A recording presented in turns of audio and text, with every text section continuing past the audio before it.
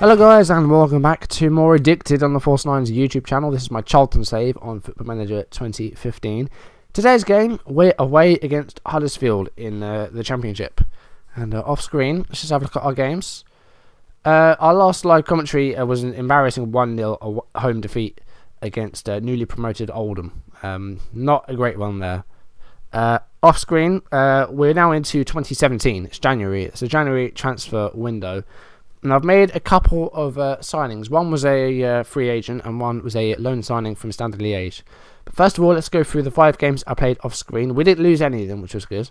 And we're through to the 4th round of the FA Cup because we had a pretty favourable draw there. So the first game we played off screen was an away game against Fulham, which we won 2-1.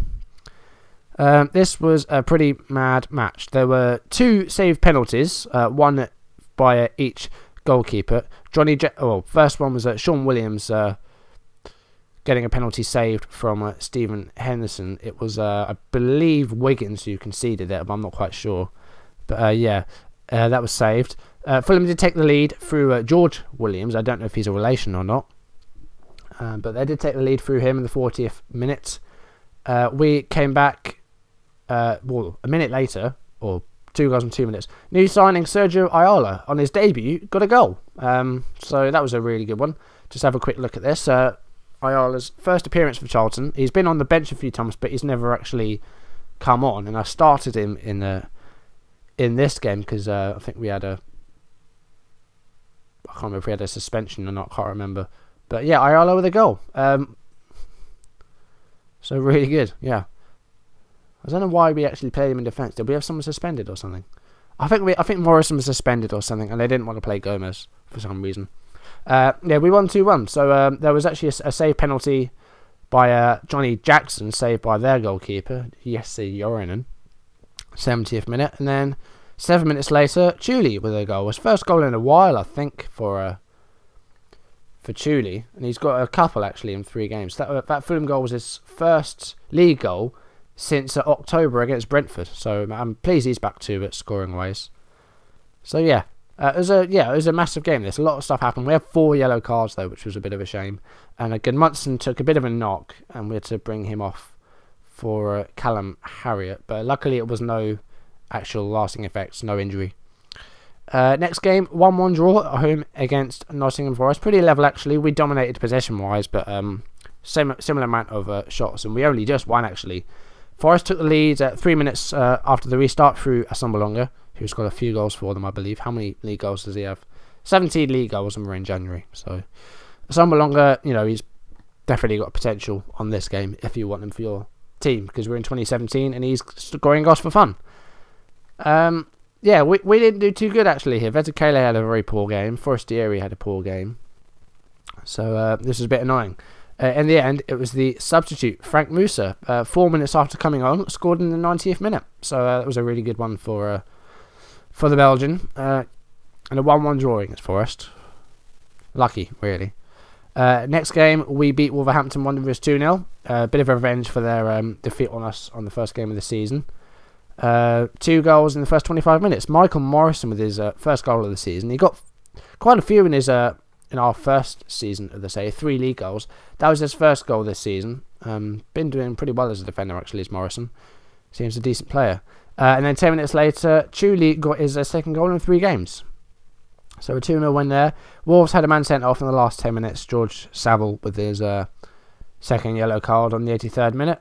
Not a bad performance here. Defended very well. Morrison man of the match with his goal, but all our defenders did well actually. Henderson actually had 4 shots on target, but he didn't actually have that many important saves to make, so I was happy with that. Next game was a 1-0 win against Ipswich. Tukadian with the only goal of the game here, 34 minutes in. Ipswich with an injury at the end of the first half, had to make a forced change. Not a bad performance here, we did okay. Gomez with the man of the match actually had an excellent performance. So yeah, I was pleased with this one, 1-0 win. Ipswich with a lot more shots, but they missed quite a lot, and hence their forwards like Brew and Townsend and Aruti, not good ratings for them. And then our last game we played, FA Cup 3rd round, was against League 2 Oxford. Only just won. Forestieri with the only goal of the game, 64th minute. Bit nervy, really. Oxford only with 9 shots, but we we couldn't really finish him off in the end. We only got a 1-0 win, and a Vetikale with another poor game. So, got to say what I want to do with him. His last 5 games haven't been very good. So, I'm actually going to warn him for recent form, saying, you haven't scored me recently. I'll do that right now. There we go. 4th round, we do Coventry, who are League 1 now, I believe. Are they? They're League 1 and they're 14th. So, they're mid-table League 1 side in 2017. We're facing them in the 4th round, but today we're facing Huddersfield. Going to go through a couple of other things. Transfers first of all. Don't think I've made any actual sales. No, just a lot of loan deals. So as I said, so Ayala was a free transfer in October. In the January window, we got Marco Sangali on a free transfer. He's an attacking midfielder. He can play sort of anywhere in attacking midfield really, but he's best on the right, which is where we want him really. I want kind of a backup to Chuli in case he gets injured, because there's been a few games where he's been tired, and we don't really have a first choice right side of midfielder. We've been putting Munson there as a makeshift right midfielder, but he hasn't been doing great there. Hasn't had a very good time of it as Munson. He can play as a right back as well if we need him there, which is another good thing because Vermeil doesn't really have any backup. So yeah, very versatile defender is Sangali, only 24 as well. Physicals are very, very leveled out. Not great, but he's got a good work rate's good. He's great off the ball, and he's a team player as well, which is good to see. So that was not a bad one, I don't think. Not bad for a free transfer. And our other signing was Denny Milosevic on loan from Standard Liège. He's a player who can play in the hole. He can also play as a striker, and again, he's not too bad out wide. So this looks like a good one. Physicals are great. He's fit. He's pacey. Mentals, no flares, great. He's a good dribbler as well. Can run with the ball, technique, first touch. Looks like a decent player, and only 21. He can only get better. So he's not really fit though, so we can't really play him just yet. I'm going to give him a few games in our reserves, and then unleash him on the first team. Really. That's it. Loads and loads of players have gone out on loan. A lot of extensions these though. So Damien Blackburns, for example, is a player that's had a lot of loan extensions. So it looks like a lot of loan deals, but as I said, a lot of them are extensions. So it doesn't look as bad as it is. So yeah, we've beaten Huddersfield every time so far. 5 wins against these guys. So hopefully today it will be a 6th. We're slightly overspending on wages, but that's not that bad. £874 a week isn't a lot really, and I'm hoping we can get promoted because I paying these players a lot more, because there's a lot of people's contracts which are expiring at the end of the season. I think I've dealt with most of them, but a lot of them now are asking for about 10 grand a week. For example, Chuli wanted 11 grand a week. I think I got him at about 8.5 in the end, but there's players asking for more money, and sometimes we can't give it to them just because our wages are pretty much all spent anyway. So I'm hoping we can get the promotion and get some more wages. That huge war chest that comes with a promotion to the Premier League, the playoffs as well. But automatic promotion is good because our playoff, our run in the playoffs hasn't been good. Semi-finals both times and some huge losses, big losses. Right, let's go to today's game then. So Brentford won 4-0 at Orient in the early game. Orient in the relegation zone. We're against Huddersfield, who are in 8th. We're in 2nd place. Let's just quickly look at the table and see how we're doing with regards to the championship. So let's just have a look at this. Here we go. So we're 4 points behind Norwich. It's just, we've had a couple of draws in the games that they've won. We're 3 points ahead of Nottingham Forest. We're 6 ahead of Burnley, 7 ahead of Peterborough, and 8 ahead of Ipswich. And we're 10 ahead of Stoke, who are in the playoffs. So we're not looking too bad. 13 games left. 10 points clear in the playoff places is okay, but I want automatic promotion this season. That's what we're aiming for. And I had another job interview invitation kind of thing as well, which was from... It was from Watford, actually. It was West Brom last time round, but this one was from Watford, who are in 10th place. But I want to stay with Charlton and try and get them promotion and see out this 3-year plan. So let's go to match preview and let's pick today's team. So don't think we really need to change anything. This team's been doing very well. I do want Henderson in goal though, because Nardi's my cup keeper. So Henderson in goal. Let's just do a quick pick actually and see what it gives us. So let's put Gomez in defence. Ayala and Gomez. Yeah, why the hell not? Fox, is Fox doing okay? He's just come back from injury, I think, so he's not really match fit. I think I'll keep it at this. Forestieri I want as a false 9. Yeah, so Vesicalia, if it doesn't score in this game, I'll drop him for the next game. It's a cup game anyway, so we can rest some players without. Don't think we really need to make another change. Oh yeah, I signed the Sangali guy, and then I didn't see that he's out for about 2 months with a broken foot. I don't know how I missed that. Yeah, I'm a moron. Right, let's look at the bench quickly. So we've got this Milosevic guy. I'm not going to play Church. I've got him not needed. I've got him transfer listed. He's going to be released at the end of the season if he doesn't find a club. So yeah, Church is going to be leaving because he hasn't been good enough in the 3 years that we've had him. So he's going to be leaving. I do want to put Morrison. Do we need Onyewu and Morrison though? Really? We'll put Morrison on the bench. He's been doing better. I'm going to leave Nardi off the bench, and we'll have Fox as a left back option if we need him. We'll pick that. That's the one. We need to give someone a squad number. That's Milosevic, isn't it? Right, what number do you want? Let's give you number 19. Doesn't really matter, but we'll give him number 19. Huddersfield are missing Don Cowie and Martin Craney. What a shame for them. Right, let's see if we can win here. Norwich are facing Millwall away, so if they drop points, then we could close the gap on them, but I'm not sure. Millwall, they're beating us, but you know, they're not a terrible team. They're not a good team either, really. Right, team talk. We are on a good run, so let's say that. And then we'll do this, what we always do every game now. Seems to work really well. Gives us a positive team talk. There we go. Players looking delighted. And let's kick off. Here we go. Huddersfield kick off. Here is Smith to Hamill. Well, there you go. Highlight over already from the start. We're about 10 minutes in now. Well, a shot each. Well, now Huddersfield before. Could we please have a highlight soon? Please. Here we go. Jackson with a free kick. Comes to Pearson, who he hasn't cleared it away yet, but there it is. He finds Naki Wells. Well, I don't know what Cousins was doing there. He could have gotten the end of that, but he didn't. Here's Ward.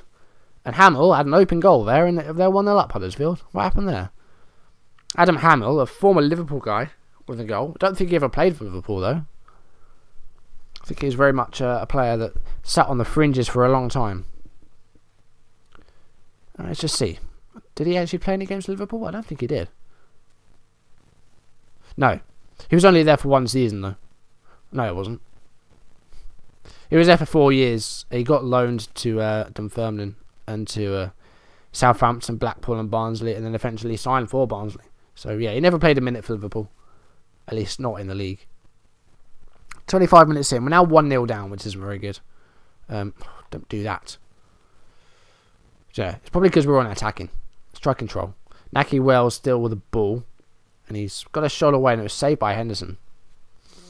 We've had possession, has been dominant in possession, but just no goal. Let's try and slow it down a bit. Here's Butterfield to Ward. Vermeil with the... Oh! Vermeil got the ball, and then it came to, I think it was Eagles, who hit the post. That was a poor corner, but Vermeil... Oh, wow! What a goal that was! Mark Vermeil's first goal of the season. Well, he scored against Oldham, but for some reason it was disallowed for pushing. I still can't believe that happened. That was absolute bullshit. Jackson, there was a poor corner really. Butterfield with a header away, but Vermeil, it fell perfectly for him, and that was a lovely finish just outside the area. Excellent goal. All we need is 1 goal. Yeah, why the hell not? You weren't that bad. Ventukele hasn't scored again, and he's on a 6.3. That's annoying. Right, second half. We kick off. Ventukele with the ball to Ayala. Wiggins to Gudmundsson. Well, I need him to get scoring again, Gudmundsson. He's been injured for a while, but I need him to get back to his best. Johnny Jackson. Cousins to Gudmundsson. I'm being told to put Jackson to not needed for the team because he isn't very good, but he's our captain and he's a fan favourite, so I want to keep him. I don't know if I want to keep him until he retires or until his contract expires, but I'm not sure. Right, Ventukele is coming off. He's starting to wind me up now. 6.2.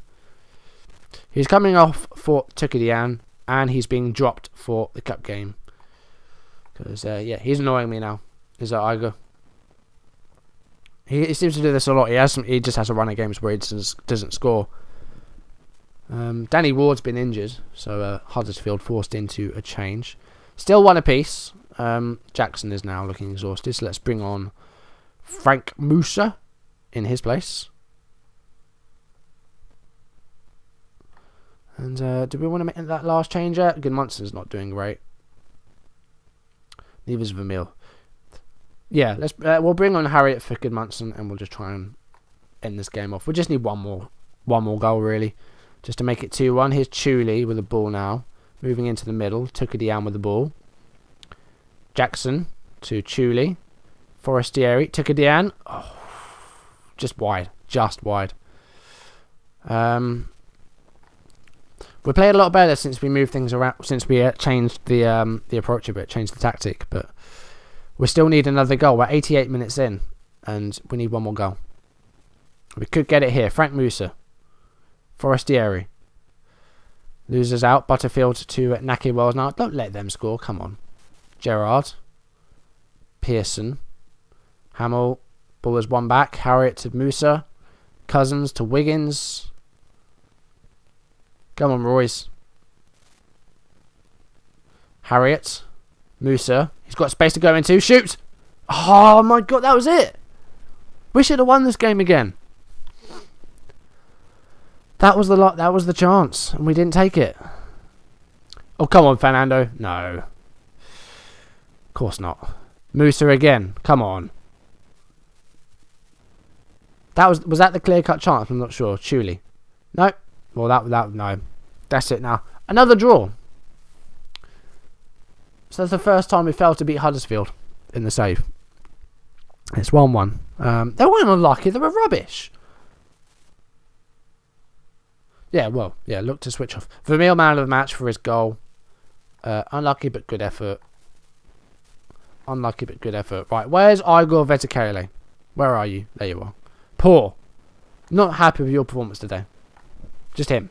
The only one I was unhappy with, because he's been terrible again. Dominated in possession, 16 shots. They had 17, Huddersfield, but dominated that possession. We really should have won that.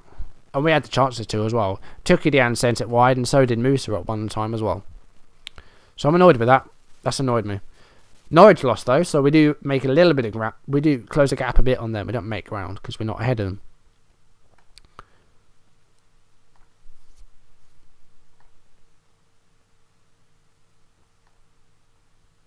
Vermeil on form for Charlton, right. So the table now, that's put us 3 points behind Norwich. So we could still catch them. Forest are now 4 behind us. Burnley 4 as well. Peterborough 7, Stoke 8. Ipswich 8. So yeah. Let's look at the schedule, see what's coming up. Coventry at home in the Cup. Bolton away. Blackburn at home. Hull away. Watford away. So I think we'll probably play Watford away. No, we haven't had a lot of home games, so I'll play the home game against Brighton. Unless we have a cup game before them, then I'll play Watford. Well, yeah, I think that's what we'll do. If we get to a, yeah, I think it's probably going to be Brighton, but we'll probably end up playing an FA Cup game before then. If so, then we'll play Watford. So yeah, that's going to do it for today. Again, we failed to win. So that is 1, 2, 3.